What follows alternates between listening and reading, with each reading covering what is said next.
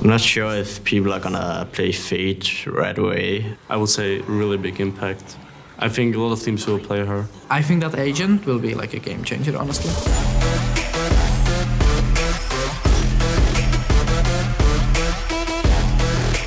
My first impression Fade in ranked is that you need to coordinate with your team a lot, but she has a lot of potential. It looks good on attack. I feel like you can do a lot of executes. Like right now, the eye is super good, like the recon eye. There's a lot of things you can do and combine with it, which is overall good. I think it's gonna take some time to figure out how to play Fade and how to play against it. On the big maps like Breeze and Icebox, it might not be that good, but on Bind and Ascent, it can be useful, I would say. I think it's gonna be like almost every map which is kinda opened. Like, I mean, and with a lot of rules. So like Bind, I think Ascent might be it, and Heaven. I think Breeze is not gonna be her map, as well as Fracture.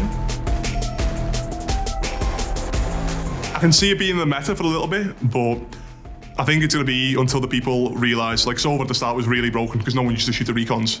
So I think now when people realise where the eye lands, people will start understanding the agent a bit better, and I think over time it will get a lot weaker, but I think it'll still have a place in the competitive scene. I think she will be game changer and a lot of teams will play her.